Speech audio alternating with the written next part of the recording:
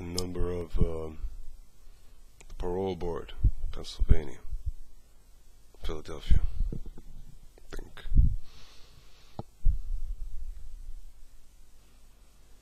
Let's call them. Demand the release. You have reached the inmate inquiry line. Please hold for the next available technician. Okay. Please hold on while I try that extension.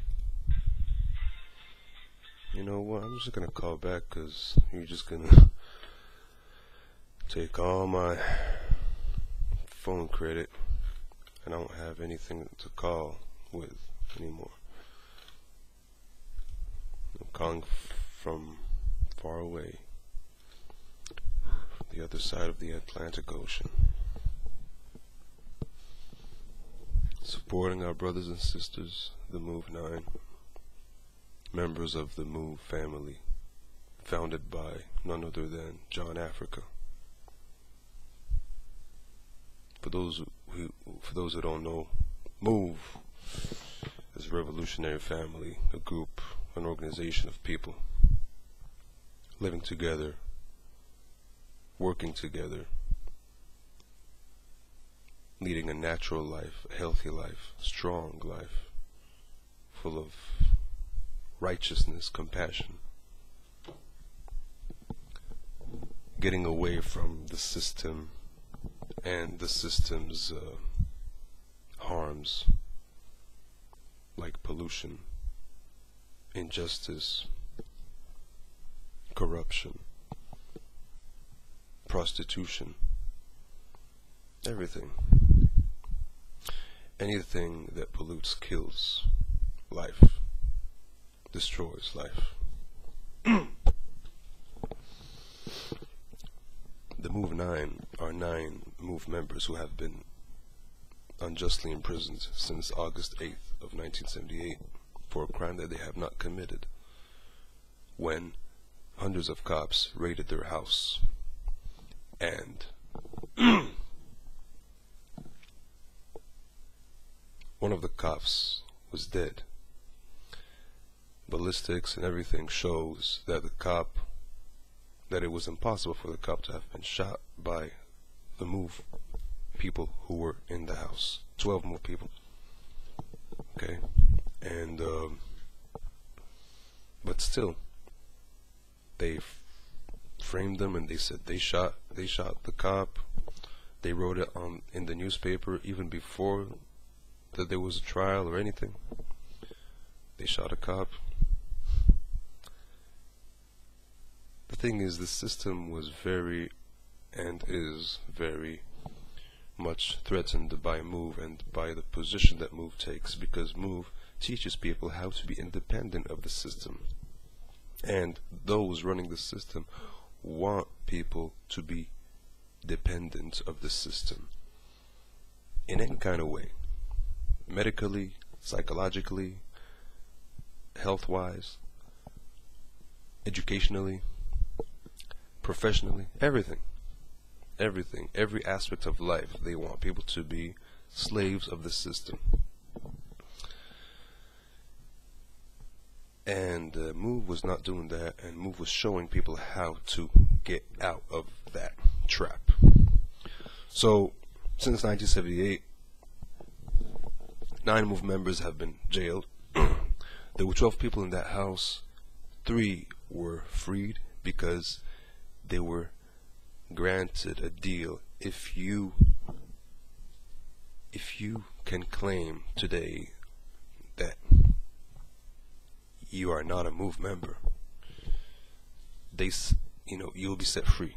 So 3 of those MOVE members said they're just supporters, they're not MOVE members. They feared for their lives, they didn't want to go to jail. You can't blame them. They were freed. The 9 others have come to be known as the MOVE9, who are sitting in jail, 2 of which have already died in jail, mysteriously, and we all know what that means. And they want to kill our MOVE people in jail, and we are doing everything we can to not let that happen. just by using our voice, our determination, our energy. That's all we have. But if we use it efficiently, it's more than enough. Let's try calling these bastards once again. Reach the inmate inquiry line.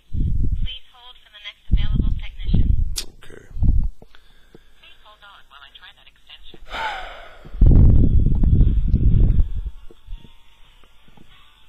State Parole. Yes, hello. Hello? Hi. How may I help you? Yes. I think you know why we're calling. We're calling for the release of Edward Goodman, Africa. Do you have it, Yes. your name, sir? Yes, my name is Omar Shekli. I am from Morocco. I'm calling from Morocco. And we're talking about Edward Goodman, Africa, AM. Your relationship with him, please? Well, I'm a MOVE supporter from Morocco, and I've been in touch with MOVE for like 11 years already. And I know those people very closely. They're very good people. They're very honest people. They haven't done anything wrong. They haven't done anything wrong. Sorry? His name, please? I just have to log the phone call. Yes, sure. Oh, his name is Edward Goodman, Africa. dash 4974. That's his prison, prison number. 4974? Yes, correct. Okay. And so, if I just can say this, is that, MOVE people, the MOVE9 have been innocent, and the government officials know this, and it's really a shame that they're still in jail, and, nobody's doing anything about it.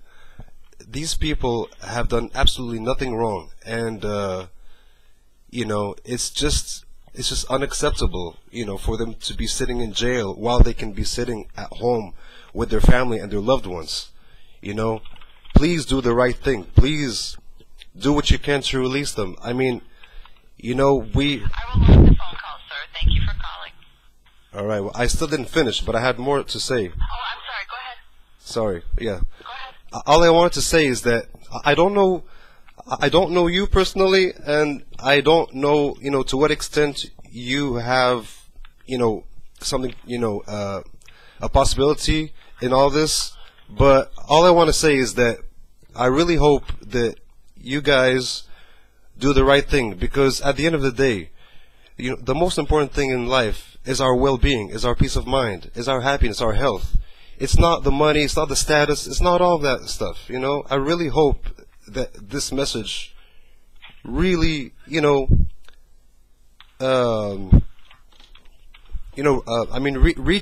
reaches, to your heart, to other people's heart, who are there, to the parole board, because seriously, this is unjust. This is really, and all I want to say is that, the international community is watching you guys, and it's not in the favor of the United States, to be treating your inmates like this, because we are, fully aware of what's happening, and we're not going to stay quiet. We are going to keep exposing these things until you guys stop it, because this is, it's been 40 years already. The MOVE9 have been in jail, and they're only one of the examples. I mean, there are, thousands more, thousand more examples in the United States who should not be in jail.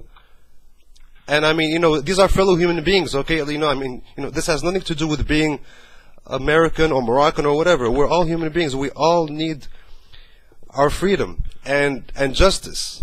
So please do everything you can, to do what's right. Please, I beg you. Thank you very much. Thank you, sir. Have a good day, sir. Thank you very much. Bye-bye. Thank you. All right. Yeah, I'm not used to talking on the phone. I'm not used to talking to these people. I don't know how to talk to them, really. But I did what I can. Let's see what it does. Yeah. On the move. Long live John Africa. Free the MOVE9. Free Mumia Abu Jamal. Free all life.